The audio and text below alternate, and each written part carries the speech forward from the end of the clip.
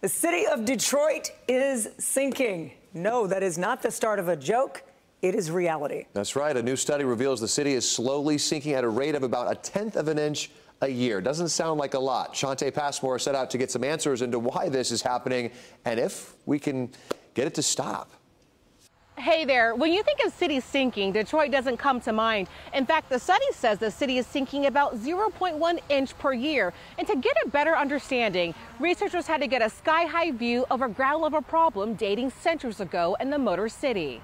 Detroit, home to more than 630,000 people according to census data, is known for being battle-tested. Now, some researchers say it faces an invisible threat. The ground is sinking. The ground is sinking?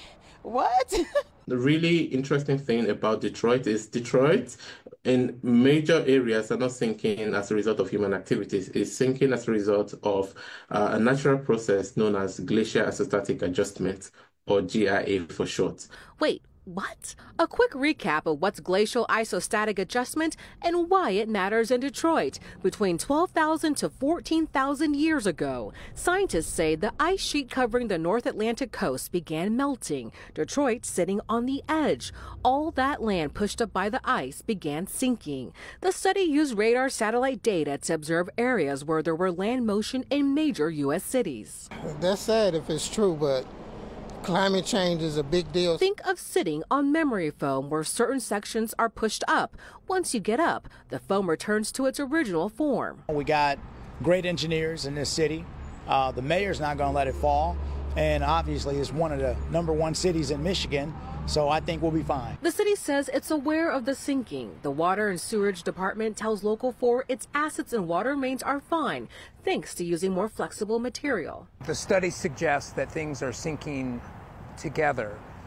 What really troubles our assets is when you have differential settlement, when one side sinks but the other doesn't. The study suggesting an underground problem is rising to the surface. And another problem with sinking, areas not prone to flooding could soon have to deal with that issue. Researchers say the best thing the city can do is not to build in these high-risk areas and to also do proper maintenance check on that infrastructure often, guys. This is why engineers are so important. Shantae, is there a threshold we should be worried about? If you do the math here, that's about an inch we're sinking every decade. Of course, it adds up over time. Yeah, well, I'm learning there's really no number for that threshold. Well, we'll keep an eye on it for sure. Shantae Passmore, thanks for that story.